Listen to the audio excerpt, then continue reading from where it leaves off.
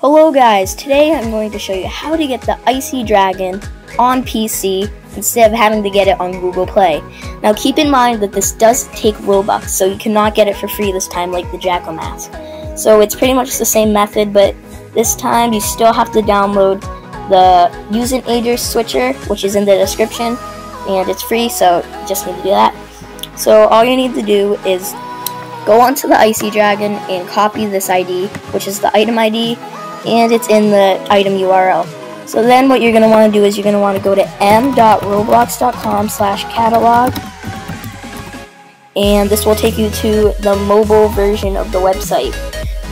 Then what you're going to want to do is you're going to want to open the agent switcher and go where it says Android. You're going to want to click on Android and click on Android KitKat, and this is going to reload the page and it's going to look the same. So now you're going to click on anything that you already don't have, so Disguise to Go Watch. Then what you're going to want to do is wait for it to load. Then you're going to want to right click on Buy for 400. Well, if you're on the Disguise to Go Watch, obviously. But you're going to want to go on here, and you're going to want to go to where it says this up here, highlighted in blue. You want to change this item ID right here, which I'm going to highlight, not the and sign, this. And you're going to want to delete that and add in the Ice Dragon item ID. You want to go to expected price and change it to $2.50. And this is going to trick it into thinking that you are on Google Play.